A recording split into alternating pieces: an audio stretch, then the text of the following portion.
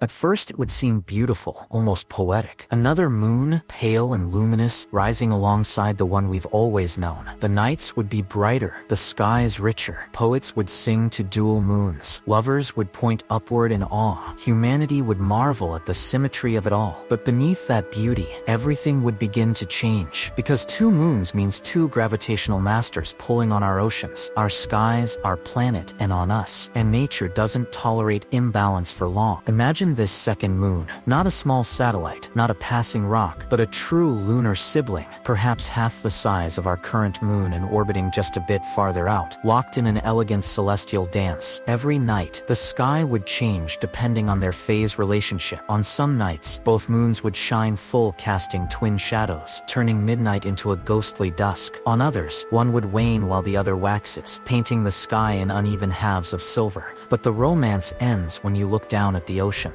Earth's tides are ruled by the moon. Now they'd be governed by two competing forces, constantly pulling in different directions. Tidal waves would become chaotic and extreme, rising higher, falling lower, and sometimes colliding when the gravitational tugs overlap. Coastal cities would face devastating floods on dual tide days, when both moons aligned to drag the seas farther inland than ever before. Sea levels wouldn't just fluctuate daily, they'd surge and crash like a breathing Earth in distress. Fisheries collapse. Harbors become unpredictable. Maritime trade turns dangerous. And storms, fueled by unstable tides, gain violent new energy. But the oceans wouldn't suffer alone. Earth's axis, the invisible line around which the planet spins, relies on a single moon to stabilize it. Our seasons, climate, even long-term planetary wobble are all tethered to that one celestial anchor. Add a second moon, and the balance starts to shift. Earth begins to wobble more wildly over centuries, sometimes tilting more, sometimes less. This wobble would wreak havoc on climates and seasons. Places that once had stable weather patterns would face unpredictable transitions. Tropical zones might cool, temperate zones could freeze. Agricultural regions would need to adapt or vanish. Species would migrate erratically. Entire ecosystems could collapse under the strain of unreliable climate cycles. And then there's geology. Tidal forces don't just lift oceans, they lift crust. Our moon already causes Earth's crust to subtly bulge and shift. With a second moon, that strain doubles, creating more tectonic friction. Earthquakes would grow more frequent. Volcanic activity could increase. Subduction zones might grind harder, triggering massive quakes in areas that were once dormant. Imagine entire cities adapting to a world where the planet shudders every time both moons pass overhead. Humans, of course, would adapt. We'd build dual lunar calendars. One moon might govern agriculture, the other religious observance. Folklore would bloom, each moon gaining its own mythology, omens and superstitions. Cultures might divide, those who worship the first moon and those who follow the second. Some might even blame disasters on one moon or the other, turning celestial siblings into cosmic scapegoats. Science would advance in parallel. Astronomers would study lunar interactions obsessively. We'd develop technologies to forecast lunar tides the way we now predict weather. Space exploration might even accelerate, as we set our sights not just on visiting our moons but settling. Yes, if both moons are close and stable, they could become stepping stones to the stars. Imagine twin lunar bases rotating in Earth's sky like beacons. Humanity living on both moons, connected to Earth but growing apart, each colony developing unique identities, cultures, perhaps even claiming sovereignty. A tri-world system born from one planet and two celestial children. But it's not all possible, because having two moons isn't just about gravity and light, it's about long-term stability. If the second moon's orbit isn't perfectly calculated, if it's even slightly unstable, it would gradually spiral inward or outward. Over millennia it could crash into the first moon, shattering both into a ring of debris, a ring world like Saturn's circling Earth with a glowing band of rock and ice, beautiful but deadly. Or worse, the second moon might drift toward Earth. And if that happened, if one day the sky darkened and the second moon appeared larger, brighter, closer, there would be no stopping it. The tidal forces alone would tear the planet apart long before impact. Crust would crack, oceans would rise, the sky would burn. A second moon, once a symbol of awe, would become a sign of doom. So what if Earth had two moons? We'd gain wonder and risk in equal measure. Brighter nights, deeper tides, chaotic seasons, new mythology. A planet forever changed by the slow, steady dance of two cold, silent companions circling above. And with every rise of twin moons in the sky, we'd remember, sometimes beauty comes at a cost, sometimes balance is fragile, and sometimes one moon is more than enough.